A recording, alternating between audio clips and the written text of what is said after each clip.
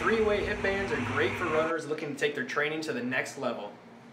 This version of band exercises really strengthens the hip flexors, extensors, adductors for increased strength, power, and stability on one leg.